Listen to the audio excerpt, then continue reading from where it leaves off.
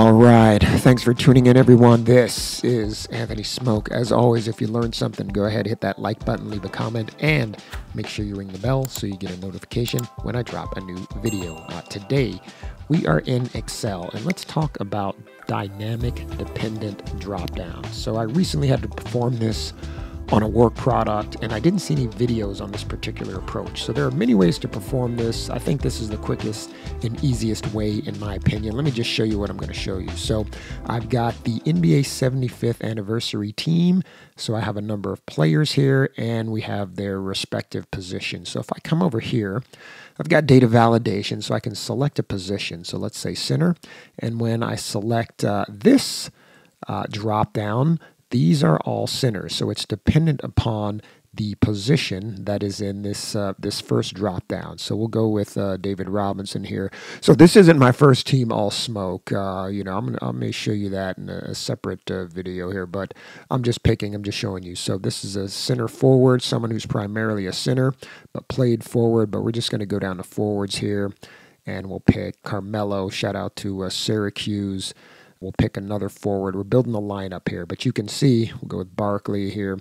You'll see as I change this, the value in this cell, my values in this dependent cell also change, right?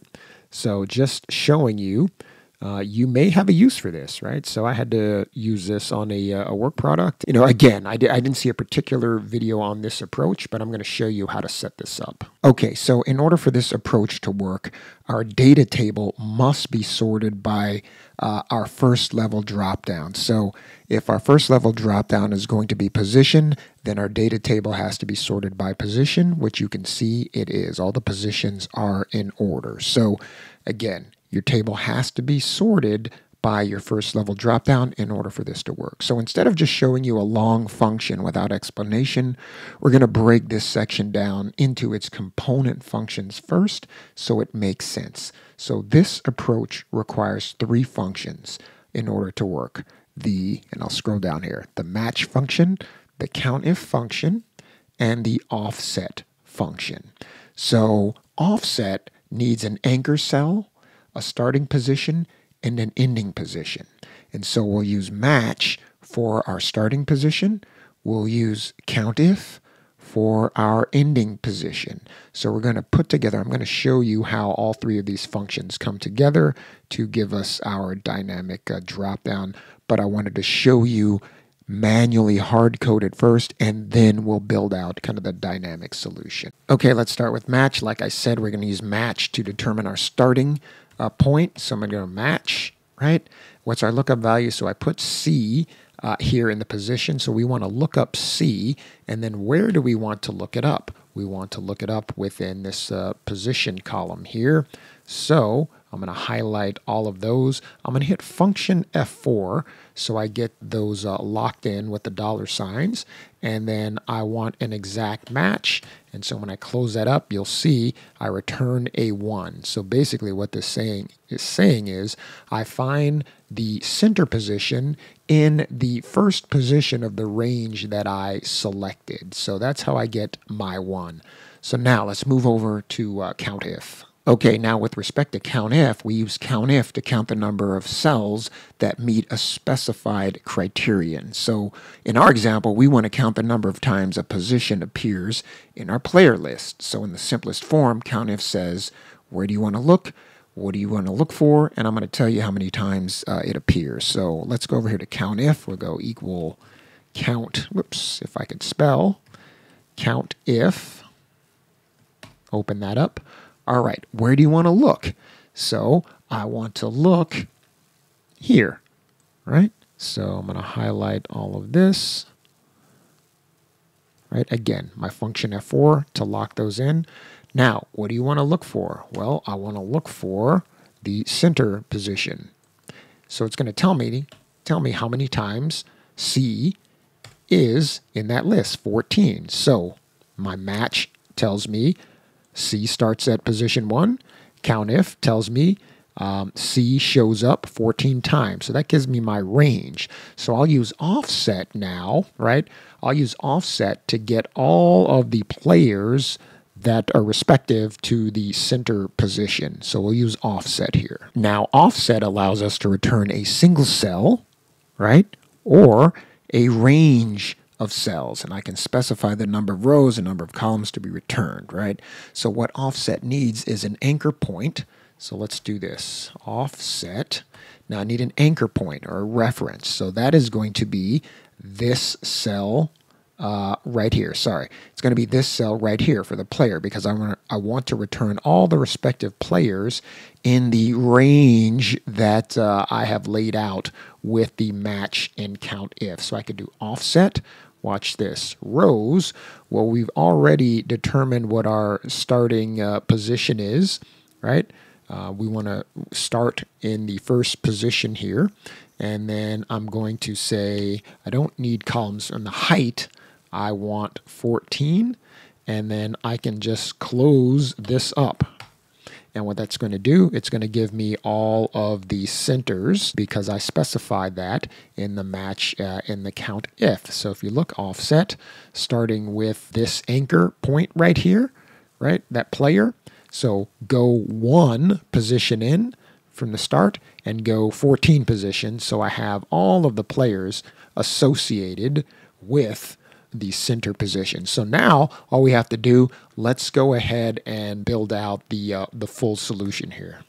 Okay, so now that we know how match, countif, and offset work, right? Let's go ahead and cook with these 3 functions. So what we're going to do, let's go ahead and do a data validation here so we get our drop down. So that's fairly simple to do. What I'm going to do is let's go ahead and highlight all of this. Let's go over here to the data validation, and we want a list, and it's going to ask us what's the source, and the source is going to be all of this right here, and I'm going to hit OK.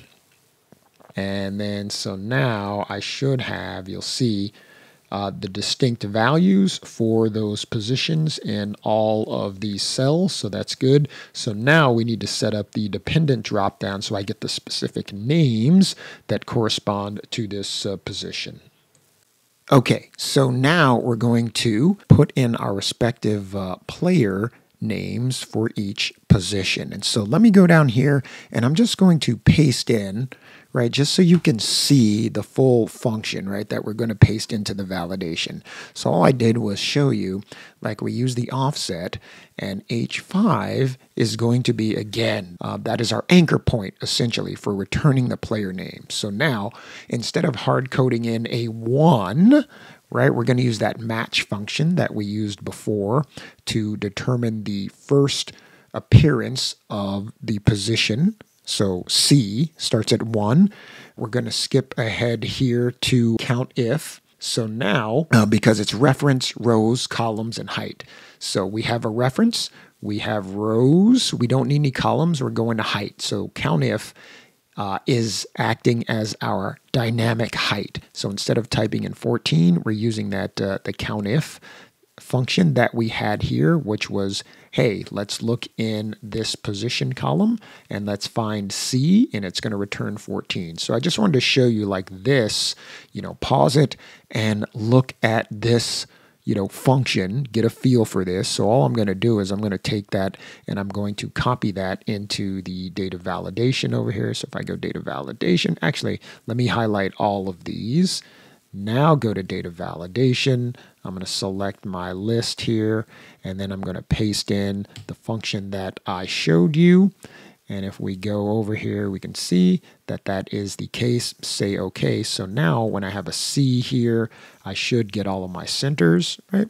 And if I change this to, let's say, a guard, I should get my guards here. So now I'm going to show you what my third team all smoke is, and then I'll show you my second team all smoke as well. Stick around. Okay, from the NBA 75th anniversary team top 75, this is my third team all smoke for the greatest players of all time here. Again, my third team. So we're going to go with, at center, we're going to go with Wilt Chamberlain, toss up between him and who I'm going to pick in the second team.